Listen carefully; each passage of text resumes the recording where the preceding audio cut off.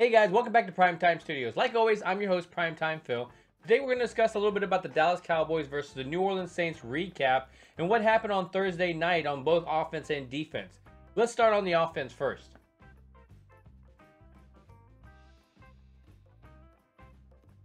So when you look at the Dallas Cowboys offensively, there's a lot to get concerned off, especially in the beginning. When you look at it live stream, I was getting really concerned with how they were moving. It just seemed like they just weren't putting points on the board. But when you look at the second time around, you see that in the beginning it was a 3 and out, just miscommunication. It's just the execution is not there at times.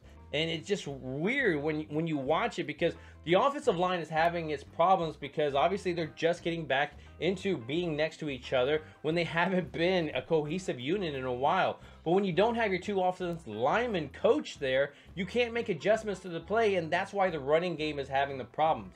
But when you have a guy like Zeke also complimenting a guy like Tony, you don't just trade a guy like Zeke away just because he's not having a good time or a good day or he's injured or any of that stuff.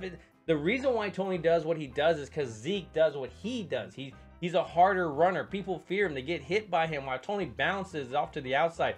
He'll take a hit here and there, but for the most part, he has the finesse part of it down. And so when you look at Tony, you don't see him making the blocks like Zeke, where he's putting his whole body on a 300-pound guy, and oh, he gets hurt. Wow, we should trade him and stuff like that. I mean, put your body in the way of a 300-pound guy coming at you probably at like 20 miles an hour and see how well you do with your body throughout a whole course of a season. So the fact that he's out there and wants to kind of contribute, they're not going to just let him do it because he wants to. You've seen this coaching staff sit people when they need to be sit, as is AKA Dak. And then when you go back to even Dak had a good game, but has his inaccuracies, and any quarterback's going to do it. But when the game is on the line, do you trust him? I know I do as a Dallas Cowboys fan, and I don't really want anybody else back there because I trust his confidence. He has a heck of a leadership, and it really shows. So when you look at these wide receivers, it was amazing to watch Cooper do his thing back out there, and it was only limited, but still his presence there kind of helped us. When you look at guys like Lamb, he's still learning a lot. I mean, he does show flashes. I just don't think he's a number one receiver yet. I definitely think he's a great number two, a complimentary, and he has the potential to definitely be a number one.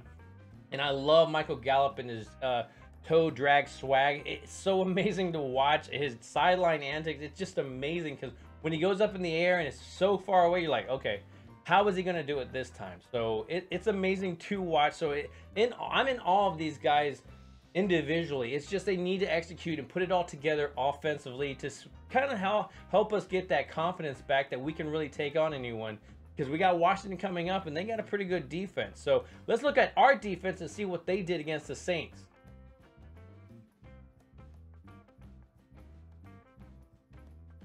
So when you look at the Dallas Cowboys defense, I think it was amazing to watch these guys just fly around the football. And yes, you kind of have to put in parentheses that it was Taysom Hill and he's not the most accurate quarterback, but honestly, he is a quarterback that loves to run.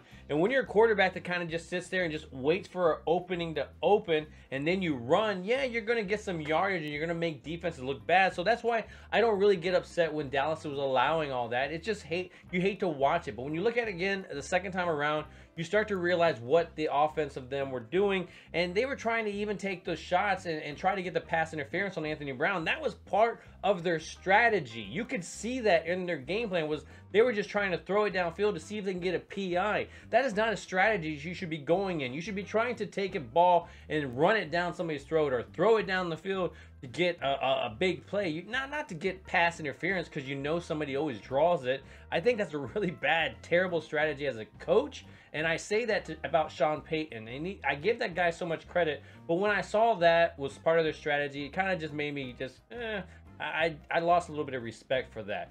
But as we go into our defensive backfield, we were really flying around. We were getting some interceptions. You got guys like LVE that's kind of disappeared in this defense, but he had a chance to make an interception really early and kind of set the tone for this defense, but he kind of missed it and whiffed. And Dallas's defense and DeMarcus Lawrence stepped up and he made a play, so it was out on them, and it was our offense getting the ball. So this defense was really flying and playing, and guys that were getting named you know, they were having to worry about DeMarcus Lawrence. They were worrying about Parsons. Well, Parsons was still doing his thing. 10th sack of the season. You got Trayvon Diggs with his 9th interception of the season. So again, these guys are definitely balling.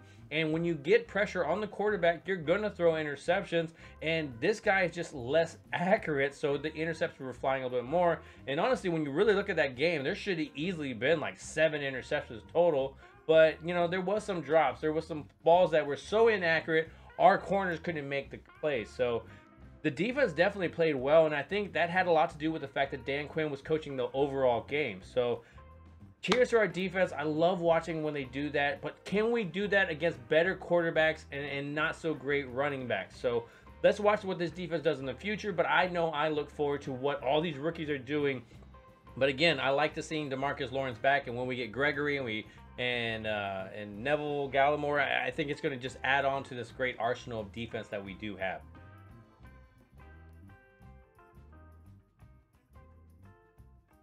But when you look at the Dallas Cowboys team, I don't think you should be too concerned. The fact that they got a win is amazing. Puts the team, again, ahead in the division. And if we can get this next couple of wins in the NFC East, it definitely solidifies it and can start getting ready for the playoffs.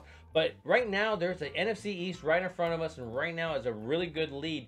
So Dallas is in good shape. And yes, they have room to improve. But guess what? They have room to improve off a bad game that they still got a victory. And yes, against a bad team, but you're supposed to beat bad teams.